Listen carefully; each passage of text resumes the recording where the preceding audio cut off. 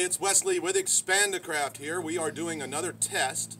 I've done some modifications on the Vaquita electric drive as opposed to a 12 volt 55 pound thrust.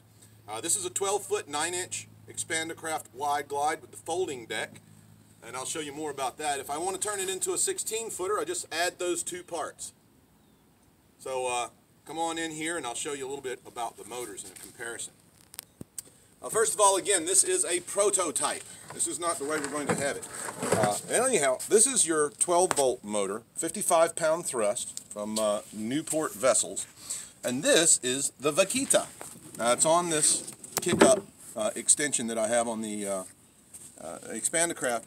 And I put this foil shape here. I put the foil shape here because it's more aquadynamic, you know, hydrodynamic. And I want you to look at the size of the hub of the Vaquita versus the hub here. Not only does the Vaquita weigh 8 pounds with the battery and this, that's way less than just the motor, and of course there's a 30-something pound battery, but it does the same speed. So I'm going to test today what it does at half throttle. I've already done full throttle. I put the tape here because there's bolts and things holding it together, just to give it, you know, a little bit more slick through the water.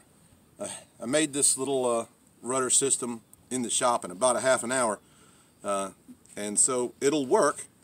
And the battery, it isn't even tied down, but again, it's an Expandacraft, super stable. And then, of course, I've got a little swivel seat. And the idea behind this is, when you go shallow, you can kick this up and still paddle it, or you can de-weed the motor as well.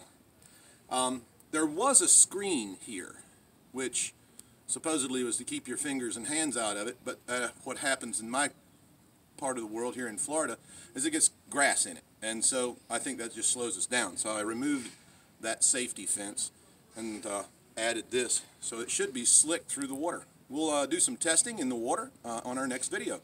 Expandacraft.com